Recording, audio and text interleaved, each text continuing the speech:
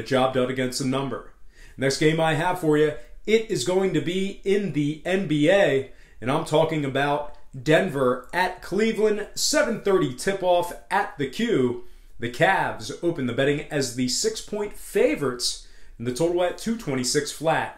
Since the markets opened this one up, though, we've actually seen a steady fade of the favorites in this matchup. Cleveland's now laying 5.5 against the spread.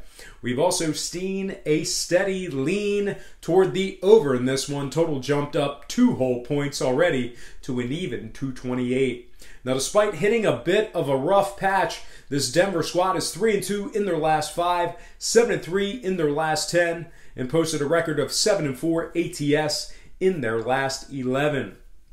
Denver's going up against a Cleveland squad who's just 1-4 ATS in their last 5 and covered just 6 of 31 at the Quicken Loans Arena this year. Now, scoring-wise, 3-1 to the under in Cleveland's last 4. Lots of unders in these Cavs games.